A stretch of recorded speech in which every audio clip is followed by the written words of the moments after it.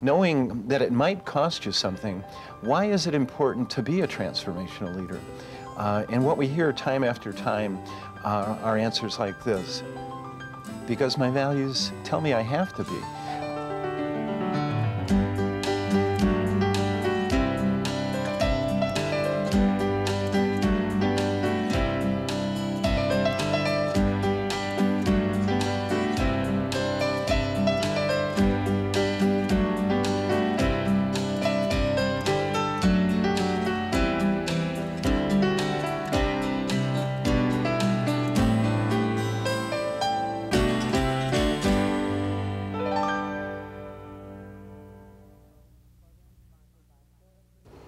Welcome to Worth Quoting, a program sponsored by Florida Community College at Jacksonville, Open Campus. I'm Carol Spalding, your host, and today we're talking to Dr. Bill Grace, who is a husband, father, and the founder and executive director for the Center for Ethical Leadership in Seattle, Washington. Welcome. Thank you.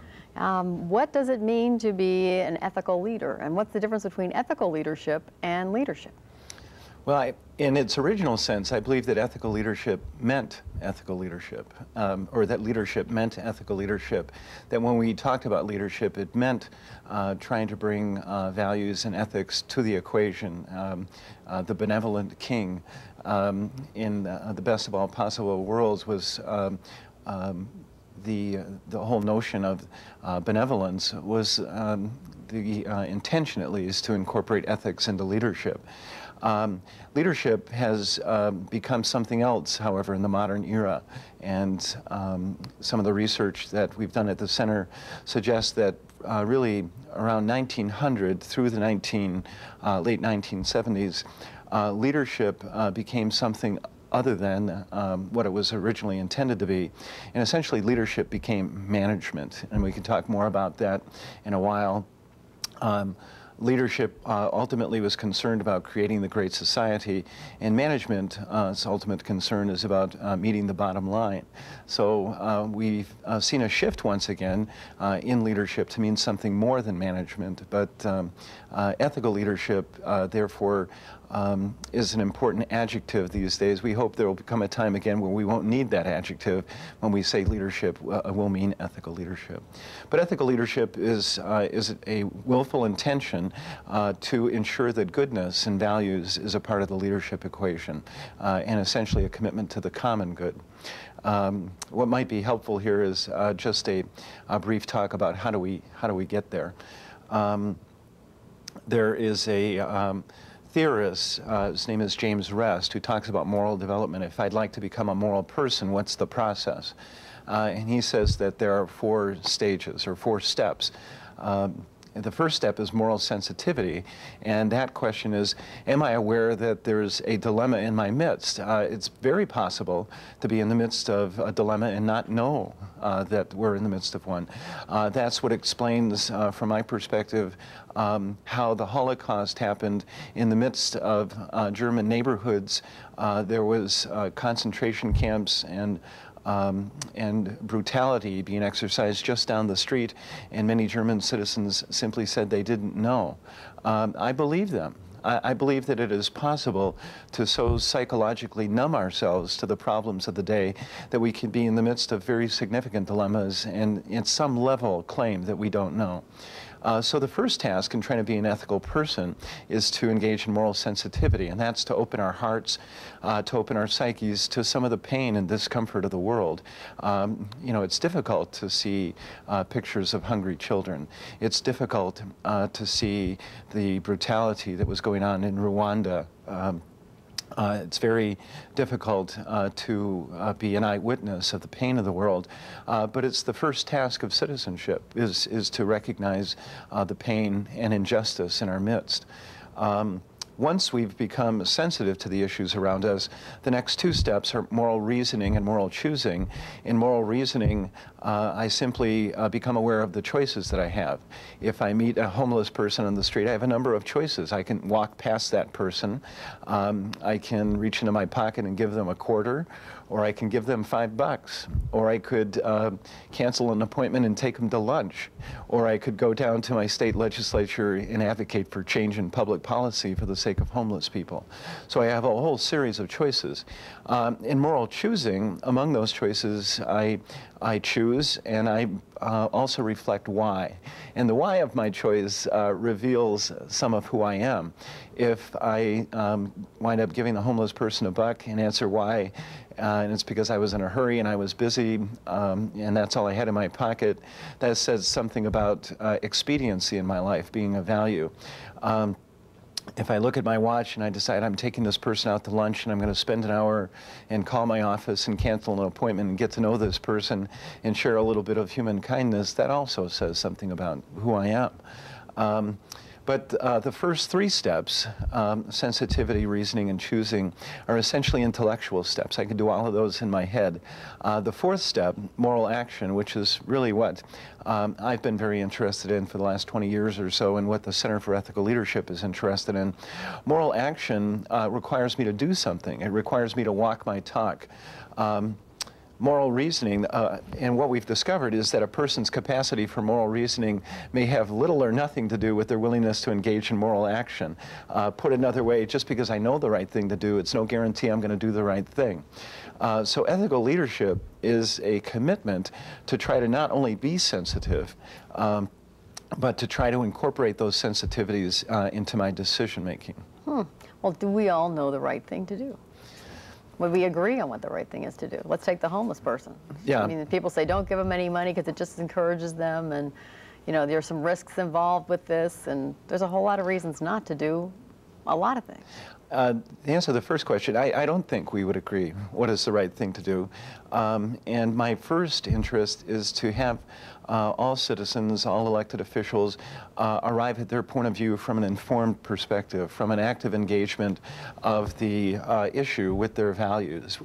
Have they taken time to really deeply reflect on the issue in the context of their values, as opposed to watching polls and wondering what the electorate wants to hear? Cornel West says that we have too many elected officials these days who are content to be temperature gauges, and they need to be thermostats. We don't need people to tell us what temperature it is in the room. We need people with enough courage to set agendas and to either turn the heat up or turn the heat down, depending on the issue of the day. But you raise a good issue, and it's what I call service, rightly understood. I believe that there's at least three ways to engage in service. All of them are good, and all of them are important. But if we engage in service at the deepest level, then I believe we'll make different leadership choices. The first level of service is, I see it as service as charity. That's me meeting the homeless person on the street and giving them $1. And going on my way, and I don't know if that person bought food or bought alcohol, but you know, if the person bought food and it put something in their belly that day, it was probably at some level a very good thing to do. And charity has been an important institution in this culture, and it has shaped many fine institutions. But at some level, charity is not enough, and we know that, especially if you've been the recipient of charity. There's a distastefulness about it at times. So the next level of service is compassion. And we're still very focused on the poor person, in this case the homeless person. But the question is, you know, what would be a deeper response? Compassion, again, the roots of words are revealing here. Compassion means to suffer with. If I have compassion on the other, it means I know a little bit about their story, probably. That instead of giving them $1, I probably went to lunch with them. And I know a little bit more and might be surprised at this person on the street, and might be able to say, as I leave that person, there but for the grace of God go I, and recognize that their story, it might not be that much unlike my own, except for a couple lucky breaks here and there. And I can look at that person with different eyes. And maybe their story encourages me to do more than just, you know, give $1 to the next homeless person I see. But compassion is also limited in its ability to affect culture because I believe it's still short-term focused. And so let me tell this story. I'd like us to imagine that before we left home this morning that we inadvertently left the kitchen sink running. And the whole time that we've been here, the dishcloth, by the way, that in my home we drape across the faucet to let it dry, the dishcloth has fallen in the sink and has been stopping the water from draining. So the whole time we've been here, the water has been building up and is now lapping over the sink, and it's on the floor and it's seeping into the carpet and up the wicker furniture. And you know, I'm feeling a little bit anxious to get home now myself. The question is, you know, what would you do when you got home? You go turn off the water. Go turn off the water. Well, that makes you a social prophet. See, because I think that the answer, if we look at cultural behavior, is that we mop the floors. Homeless people continue to spill over into our communities, so we build more shelters. Hungry people continue to arrive, and so we build bigger food banks. Teenagers continue to get pregnant, and we look for more and more programs to house teenage young women who are pregnant. But what does it mean to shut off the water in relation to homelessness? What does it mean to shut off the water in relation to hunger? What does it mean to shut off the water in relation to teenage pregnancy? I believe that what we're talking about at that point is service as justice, so that Dr. King was not only concerned about whether or not people would be treated politely on buses, whether they would be, people would listen to their stories. The question was, did they have a right to sit at the front of the bus? And that was only a metaphor for did they have a right to be at the front of culture. And Dr. King's commitment was that service as charity was not enough, that we had to become committed to service as justice. And that informs a particular type of leadership. That informs what James McGregor Burns has called transformational leadership. The alternative to transformational leadership is transactional leadership, which simply means to maintain the status quo for a chosen few. And that's essentially management. If I'm working for you and you're the owner of a company and you bring me into your corporation, it's probably to make your corporation more successful. Whatever you have you'd like more of, more market share, more sales, more productivity. More for less. More for less. Mm-hmm. And if I'm a good manager, if I'd like a bonus or if I'd like a raise, then the purpose of management is to help ensure that you're going to get what you want. And if we see the pie as a finite pie, as the natural world would tell us, then that means that somebody else is getting less if we're getting more.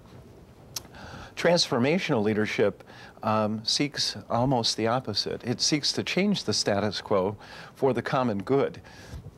And I'm fond of asking people, if I might, could you name a couple transformational leaders, people who you think tried to change the status quo for the common good over the last 2,000 years? I guess I would choose Mother Teresa at the moment, because I felt like she lived her values and made a huge impact in the world. And let's see, another one. Ooh. Well, Gandhi, certainly. Okay. These people are close to saints, though. I mean, they're really exceptional. Well, I'd like to come back and talk about the notion of sainthood and how I think that's not a helpful process for us. But when we ask the question, can you name some transformational leaders in the last 2,000 years, some of the names that typically come up are Martin Luther King and Gandhi, just to name a couple. And so the question is, what happened to those people? Not good. Not good. Well, both of these people died, I guess, of old age, but a lot of times people are martyred by their positions or their lives. And not all transformational leaders are killed. I mean, that's the good news. Some of them are just tortured. You know, Stephen Biko, who tried to engineer a sharing of power in Southern Africa before Nelson Mandela. Some transformational leaders are excommunicated by the Catholic Church for 455 years and forgiven after that because they thought the earth revolved around the sun. Galileo. Some transformational leaders are intentionally lied about or forgotten about. we ask the question, who is the Moses of her people in this culture? And the answer, of course, is Harriet Tubman. Harriet Tubman was born a slave in the South and escaped to the North, but went back to the South 17 times. As a conductor on the Underground Railroad.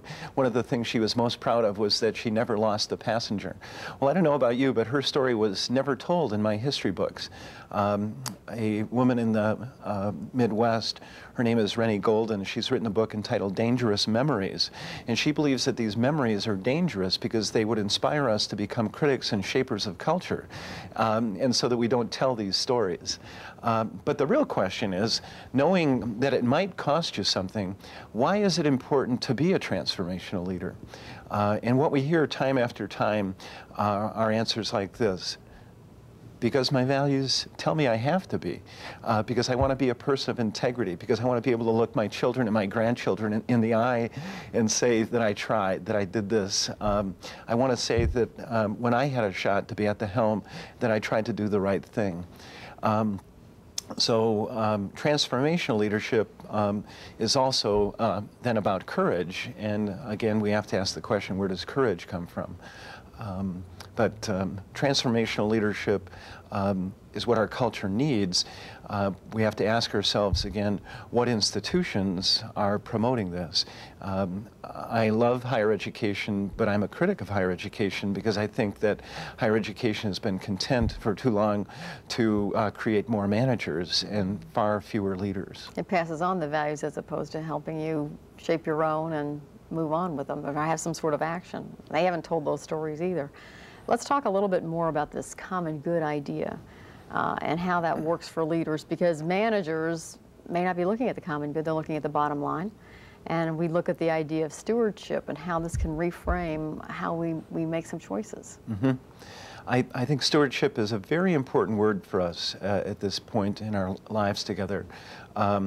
Stewardship, one of the definitions of stewardship is the management of the household in the owner's absence. The question that brings up for me is, who's the owner? And I believe that that question is either a philosophical one or a theological one. And I believe that they're both legitimate choices. If it's a philosophical one, a person might answer, well, the owner of the household are generations that aren't here yet. And so how do we become more sensitive to spend the natural resources so that there's sufficient available for generations yet to come? If it's a theological question, then the answer for me is God. And if this is God's world, then as steward, how am I to act in this world? I'm fond of asking people the question, you know, raise your hand if you've seen a luggage rack on a hearse. For the most part, people haven't seen one. Well, I think it's a big hint. If there's no luggage racks on hearses, then maybe we really can't take it with us. And could it be then that a good life is not about what we take with us, but what we leave behind, not only as good stewards, but one of the things we can leave behind is a legacy, is a story. And I believe that finding, again, motivation for doing that, a culture that we live in that is significantly informed by the market economy suggests other incentives are important. What we drive, where we live, what we wear. But again, if we can't take those things with us, then are there other incentives that have deeper, more heartfelt meaning? Stewardship is also connected to citizenship. If stewards concern themselves with the household, citizenship simply means to be a member of a household. So the common good then is trying to ensure as stewards and citizens that the resources of the household are shared with all, especially the least fortunate, and that a good life is about creating systems and institutions that really do hold up the dignity and the importance of every human life, not only in this country, but in countries around the world that where the citizens of those countries suffer more than probably the poorest citizens in this culture. Well, our values here, which seem to be promoted by the media and this commercialism and consumption, are you know, it sounds like we're missing the boat now. You're trying to make a really major change in how people think and make choices. Is that right? I believe so, you know, and I think that the media is an important tool to keep us asleep at the wheel.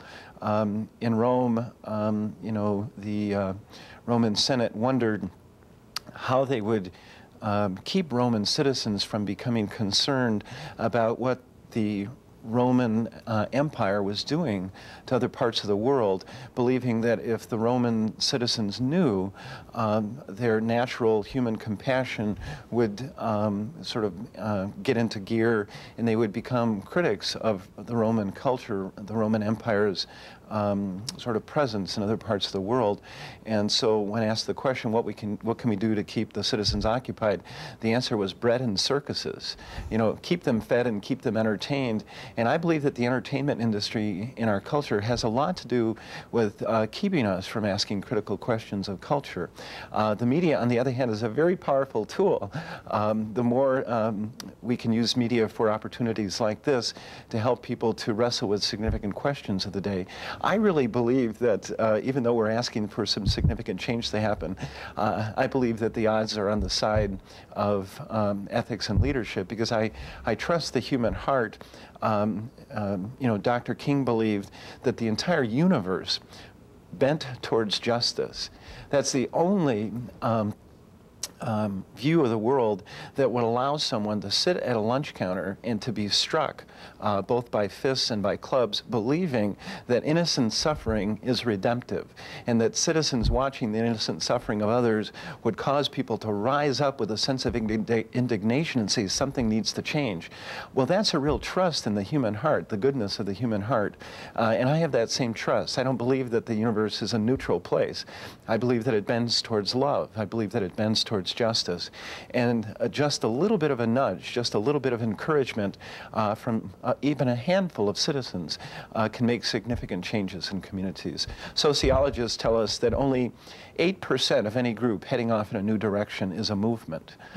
So, you know, what is 8% of the institution someone works in, or 8% of a community or a city or a county? 8% of that group moving in a new direction is a movement. All right, so you've got some people who are martyrs on the media, but the people who are inflicting the pain, where are they coming from?